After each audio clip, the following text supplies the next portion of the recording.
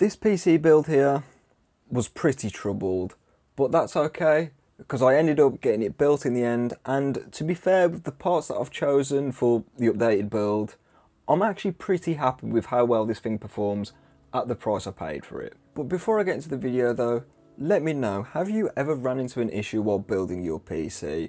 And if you have, comment what it was down below in the comments. So if you've read the title to this video, you'll probably know that I had quite a few issues trying to build this PC, and it all stemmed from the case which I was using.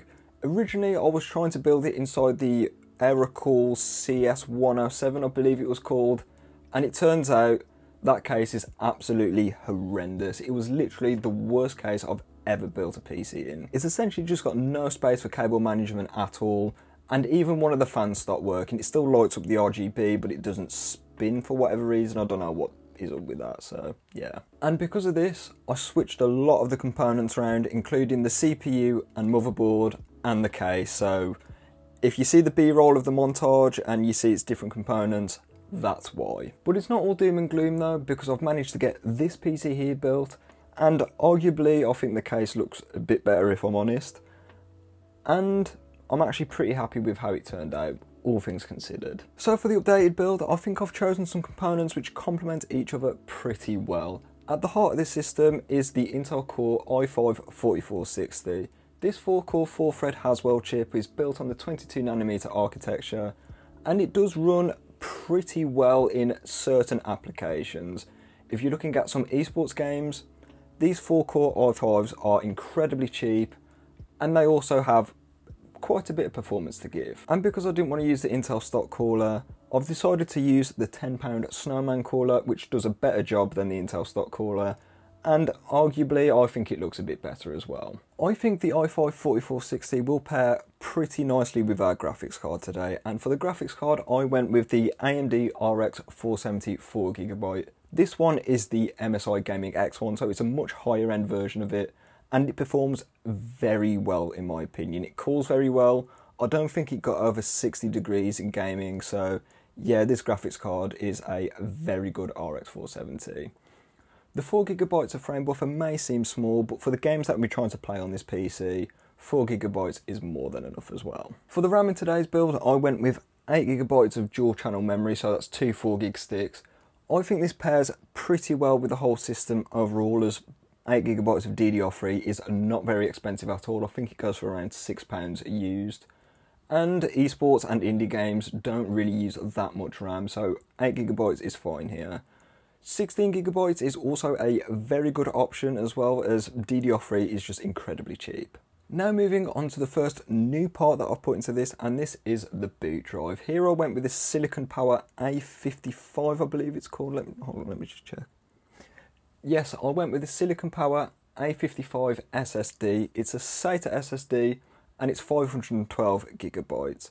It does have an SLC cache, which is not as good as the DRAM cache is, but for the gaming purposes that I'm using this for, it's not going to be bad at all. Also, I will have all the new components linked down below in the description. These are Amazon affiliate links, so I do make a small kickback from them, but this is at no extra cost to you, and it does help out the channel quite a bit, and it will be massively appreciated if you buy anything through these links. And this lands me at the case. This is a Ions case. I can't remember the model name. I will put it in the edit though.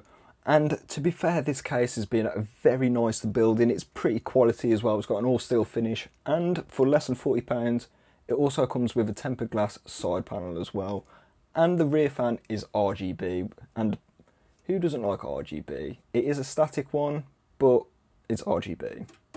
Also for extra cooling, I stuck a 120mm intake fan in the front of it from up here, and I think this cost me, I think it was £12 for a pack of 3, so it's really not that expensive just to put an extra fan in here. And for the motherboard, we do have technically the broken Gigabyte motherboard, but I've tested it fully and it works totally fine. I believe the capacitor which I knocked off, which I went over in a couple of TikToks, does actually go to the audio chipset somewhere, but the audio sounds fine on this, so I don't really know what the capacitor was doing. As long as I don't knock off any more, it should be fine, but other than that, this Gigabyte board is totally fine for this system. And lastly, the power supply which I'm using in this build is the Corsair VS450. Admittedly, it's nowhere near the best power supply in the world, but the 2017 one and onwards isn't prone to blowing up like the original one, so that's good. And the total wattage of this system is less than 200 watts, so it'd be totally fine in this system. And maybe if we wanted to upgrade the GPU to something like an RTX 3050, something like that, this power supply will have that covered.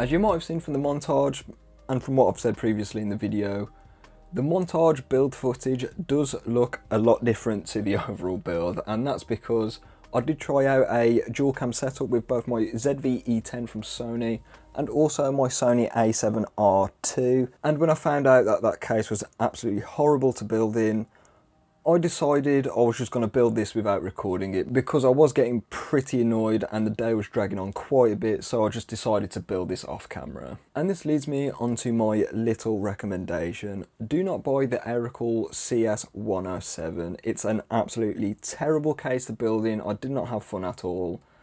And maybe that's on me because the case only cost about £35. But then again, this one cost just under 40 as well, and I had no issues with this one. Another issue which I did run into with that Aerocool case is one of the fans did stop working in it. The RGB still lights up perfectly fine, but the fan will spin up for about a minute after boot and then it will just stop for whatever reason. I don't know what's going on there, if I'm honest. As always with these budget PCs which I make, I like to stress test them before I sell them. This will allow me to give content to you guys, which I know you like, and it will also allow me to stress test the system before selling it so I can stand behind my product. Additionally, it will also allow me to put performance figures on the Facebook listing, which I know potential buyers would like to see as well. All testing on this is done at 1080p and FSR has been used in some games, but I'll say where it's been used. So, let's get into the testing. Starting off with the Cinebench R23 benchmarks, which essentially allow me to stress test the CPU and get some scoring out of it as well. For the single core performance benchmark, it got 788, which is not too bad all things considered for a 9-year-old CPU at this point. The multi-core score could be better, but that's because of its 4 cores and 4 threads, and here it scored 2663. Throughout the multi-core test, it didn't go above 54 degrees C, and I don't believe it went above 24 watts, and it was using 1 volt as well, so this thing is incredibly power efficient. Moving into the gaming benchmarks now, and the first game up is Modern Warfare 2. Here I set it to the minimum preset to get the most performance possible, but I did up the textures to normal so it doesn't look like a muddy mess. Also, AMD FSR 2.1 has been enabled and set to quality. This netted 85 FPS on average with 42 FPS for the 1% though. It's a lot smoother than what the performance figures do suggest, and the in-game benchmark is sort of a worst case scenario for multiplayer anyway, so yeah, you can play Modern Warfare 2 on this PC. Next game up, and this is actually the hardest game that we ran today, is Fortnite. Here I set it to DirectX 12 and I also locked it to 60 FPS. This should lower the CPU overhead as Fortnite does struggle on 4-threaded chips. I also set it to the low settings and this netted us 58 FPS on average with a 1% low of 8. This could also be down to some caching as well, because you know what Fortnite's like with caching. It is pretty bad if I'm honest. Hopefully over time performance should stabilise. I'm looking to test Fortnite and how it reacts to different thread counts, so if you want to see that video get made, let me know in the comments down below. Moving on to Rainbow Six Siege now, and on the medium preset the game doesn't look terrible at all. And to be fair, when you're playing a game like this, you don't really want the best graphics as you want the most frame rate possible. Here on these settings, it got 180 FPS on average with 115 FPS for the 1% low. So if you've got a 144Hz monitor with this PC, you're looking at a very good gaming experience if you want to get into Rainbow Six Siege. Even though it's not an esports game, I did want to mention Fallout 4 because if a PC can run Fallout 4 fine, it'll be able to run GTA 5 fine as well, as I do find that they do perform very similar. Here, it defaulted to the Ultra preset, which is basically the first time today if I'm honest, and it does look pretty good on the Ultra preset, and it got 60 FPS on average with 55 FPS. This game is locked to 60 FPS, and this is what I recommend as the physics are tied to the frame rate because Bethesda's creation engine is not particularly great if I'm honest. But you've got plenty of headroom if you want to mod the game as well. More on that in a bit. Last game up today is F1 22, and here on the medium preset in my typical wet Australian Grand Prix benchmark, I do find that this is the best preset for the RX 470 from which we tested. It was quite a few months ago now. Like then, it performs pretty decent now with 86 FPS on average and 54 FPS for the 1% low. F122 really doesn't care what sort of CPU you've got, and it performed really well here, so if you're just looking to play F122 on a gaming PC, this one isn't a bad shout. So overall then, this PC hasn't performed too badly. The only one where it's performed kind of bad was Fortnite, but this was to be expected because Fortnite does struggle quite a bit on 4 cores and 4 threads. But with that being said though, I didn't really have the time to let it cache all the data, so if you let it stick around and cache for a bit, it should be fine. Either way though, I do recommend an i7 4-core 8-threaded chip at least for Fortnite. But other games like Rainbow Six Siege and even F1 22 and even Call of Duty Modern Warfare 2 for that matter did perform very well and they were very playable on this system. But when it comes to Fortnite though, I might make a bit of an investigation video to see how it reacts to different thread and core counts as well. So if you want to see that, stick around and subscribe for that. Whenever I do a video like this, I have to mention the Xbox Series S, and that's because this console only retails for £250 here in the UK. And if you just want a raw gaming system, the Series S, to be honest, is providing a bit of a better value, even though it does cost a bit more than this PC. However, if you like to do work on your PC, maybe even start a business or even run a business, something like that, you can't do that from an Xbox Series S, and that's where something like this PC would be perfect for you. Also, there's a lot of games out there which are just better on PC. Like, for example, I really like Minecraft Java Edition, but I really don't like the Bedrock Edition for whatever reason. So I just play Minecraft Java Edition, if that makes sense. And another thing where PC is better as well is modding support.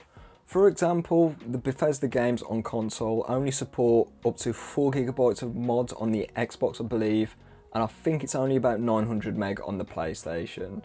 And when it comes to the PlayStation as well, you're only allowed assets which are from within the game for some arbitrary reason. I'm not sure what that's down to.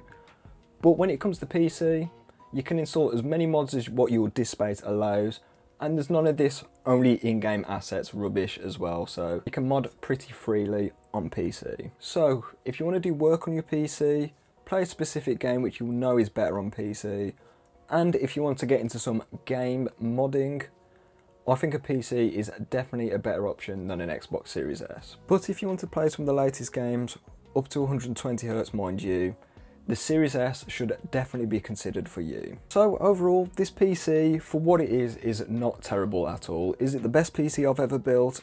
Certainly not. There are quite a few things I'd like to change. Maybe up the SSD to 1TB, up the RAM to 16GB, and also up the CPU to an Intel Core i7, maybe a 4770, something like that. But most esports games out there, like Rainbow Six Siege, Rocket League, Counter-Strike Go, games like that, they won't really utilise more than 4 threads and more than 8GB of RAM, and that is where a PC like this is very exceptional at what it does. So with this being said, I'm going to leave this video here. If you like this one, like it, stay subscribed for more tech content, because I have finished university for this year as well, so I've got nothing but time to make content.